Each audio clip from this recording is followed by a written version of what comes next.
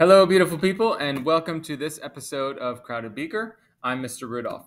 Today, we are going to continue our love affair with spreadsheets and the data crunching that spreadsheets can do for us and the graphing that spreadsheets can do for us. Because when we're trying to find orders of reaction, we often have to find and graph things and look at the graphs of the data that we have.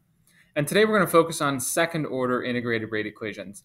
In our last episode, we looked at first-order ones in which the natural log the concentration of a reactant versus time gave us a straight line.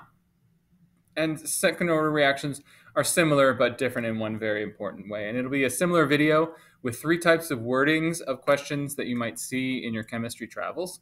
And I'm hoping that seeing different ones in different wordings will help you out and as you solve your kinetics problems. Let's start with number 1. The following data were obtained for the reaction of 2HI making H2 plus I2 at 580 Kelvin. That right there is unnecessary information at this point. It's nice to know, I guess. And then it says, plot the data to confirm that the rate law is rate equals HI to the second. So they're telling us it's second order, and they're saying prove it. Okay, so let's prove it. So I have my data up here. Time is in minutes. HI is going down over that amount of minutes. And I went ahead and plotted this data. And when I did, I certainly did not get a straight line. That's really far from a straight line. And so that tells me, of course, that this is not zero order reaction, because if it was a zero order reaction, that would be a straight line. So then I went ahead and made a column for the inverse of the HI concentration. And when I did that, I got this. This is very nearly a straight line. And that's great. It's pretty good data, and I like that. And so because that is, and this could be your justification, if you're ever asked to justify your answer, you can say, I know it's second order because the graph of the inverse concentration versus time is a straight line. And that straight line has this equation. And what's most important here is the slope, because the slope of that line is the rate constant. So the rate constant, well, let's write the rate law. We can say it's what it gave us because it's a straight line.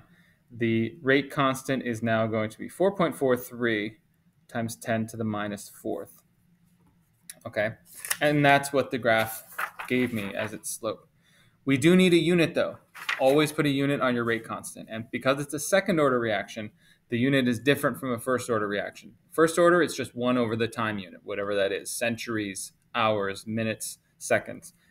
In this one, we're going to have the inverse of concentration versus, and the time unit is in minutes. So liters per mole minute. Assuming that's in moles per liter, we will have liters per mole minute. I'm thinking that's a little large, so it's probably millimoles. And let me double check that. Yes, millimoles per minute. Okay, so there we go. Just get the rate constant from the slope.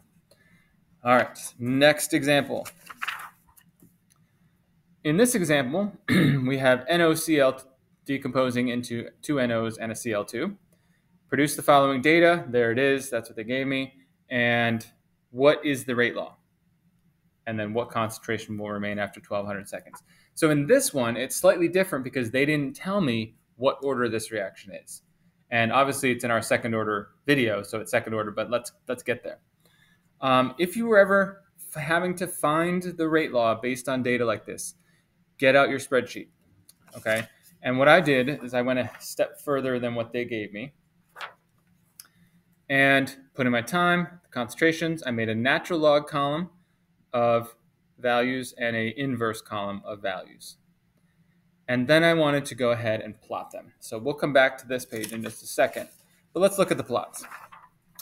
First, I plotted NaCl versus time in moles per liter and in seconds. And I look at this graph, and it is most certainly not linear. So, okay, so we can say nonlinear, that is not zero order. So it's telling me what it's not, but that's also good information to know that it's not zero order. It must be first or second because that's all I'm going to be responsible for. So let's get rid of that. Then I plotted the natural log of concentration versus time graph, and I got something like this. Now this actually you have to kind of squint at.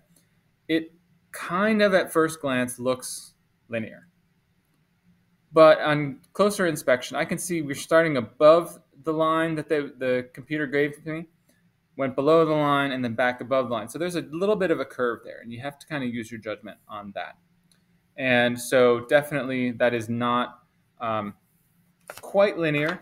Just to double check, we're going to go to the inverse graph versus time, and that is spot on linear, and it's got the positive slope, and so that tells me it's definitely second order.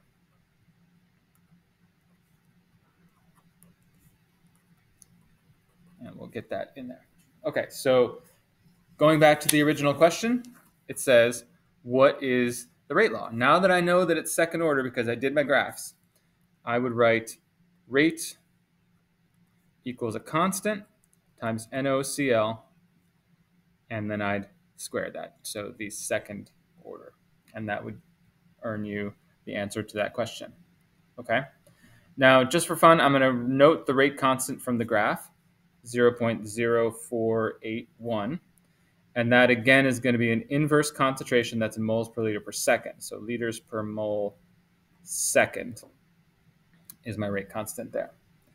And finally, the last part of the question is part B. What concentration of NOCl will remain after 1200 seconds? So whenever you get these questions where you're asked, oh, down the line, how much is it going to be? Or how long is it going to take to get there? Those types of questions involve those integrated rate law equations. So let's go ahead and set it up. At time t, that's going to be equal to kt plus 1 over the NOCl at time 0. And then I'm going to go ahead and plug everything in. Now I need to solve for this. This is what the question's asking me. So let's call that x, because we can, equals k. Let's plug in the rate constant, 0.0481 liters per mole second. The time they've given me is 1200 seconds. And the original concentration from the data table, sometimes you have to look back at the data, 0.250 moles per liter. Okay, so I've got everything set up. These are easier than natural logs, I think, the first order integrated rate law. So I'm just going to calculate it real quick, and it comes out 0.0102 moles per liter. And of course, you want to highlight your answer. Make sure you put a little heart next to it, because we love getting those nice answers. And it is a nice answer. I performed the does this make sense test, and I'm thinking if I'm going beyond 900 to 1200, it should end up less than 0.012, and it does by a little bit. So that makes sense to me, and that's a good thing in this case. So there's another example in a slightly different wording where we didn't know the order of the reaction.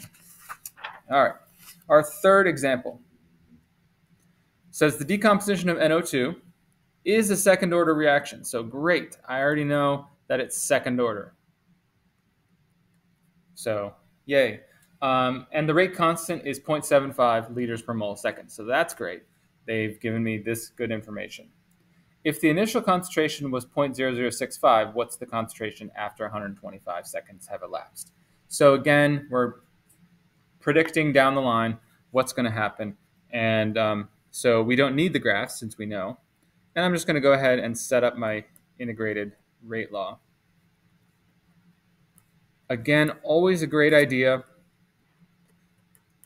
to set up the blank equation so that anybody reading your work can see exactly what you're doing from the moment you start doing it. I know that some people are allergic to doing that extra little bit of work. I know some of those people, and but do take the time to do that, because it's a good showmanship, and we are scientists after all, and we want to be clear about what we're doing. All right, tangent over. And I'm going to go ahead and put in x. Now the rate constant is 0.755 liters per mole second, and the time is 125 seconds, and the original concentration was 0.00650. All right, and so I'm just take the inverse of that, work it all out, and solve for x. And I get an x value of 0.00403 moles per liter, which makes sense to me because it is less than my original amount. Not a lot less, but about, down by about 30% or so. And that's the answer to that one. So again, this one we didn't need the graphs, but that's great. And I have one more for you. So this is our pause the video moment. Same reaction, same rate constant, and just a slightly different wording. Take a moment, pause the video, and see if you can solve for the correct time it would take for that reduction to occur.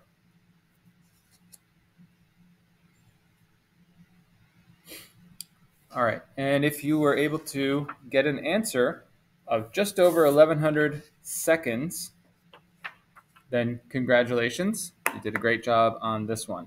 I came up with exactly 1121 seconds, but because I only had 3 digits in these answers, I actually just kept 3 and put it in scientific notation. But either of those would probably be okay.